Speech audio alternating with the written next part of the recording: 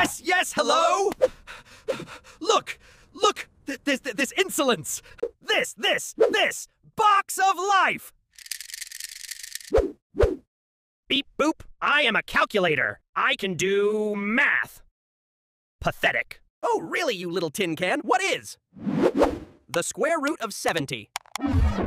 Beep boop, 8.366, blah blah blah. It is meaningless. What if the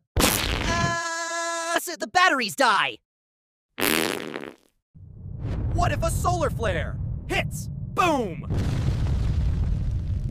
Then what, you box of sand? You don't need it. You have a brain. And I have the secret. We want to find the square root of 70. First, we must trap it. We build a cage of perfect squares. What squares do we know? Let's try. 5 times 5, 25. Bah, too small. Get it out of here. What about 8 times 8? Yes, 64. We're getting warm. We're toasty. What's next? 9 times 9. That's 81. Aha! We have it. It is trapped. So the answer starts with 8. But wait, we are not done. We need the crumbs. Now the magic part, the fraction.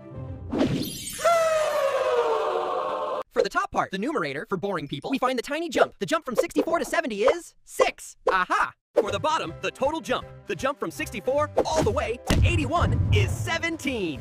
Behold, 8 and 6/17. It's beautiful. But what is 6/17? I will tell you, you wonderful student, I'll tell you. Half of 17 is 8.5. 6 is less than that. It's close to 6/18, which is 1/3. 0.33, but let's just say 0.35. Yes! Close enough. Our estimate is 8.35. Bah! Close enough. We are geniuses. We beat the machine with our mind.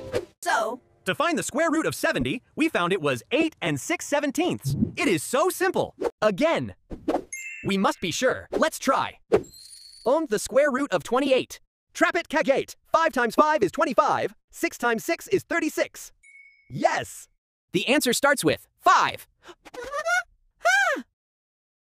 5. Fraction. Top part, tiny jump. 28 minus 25 is 3. Bottom part, total jump. 36 minus 25 is 11. I love this. Our answer, 5 and 3/11. 3 divided by 11. 1/11 is 0.09, so 3 is 0.27. Yes, yes, yes. 5.27.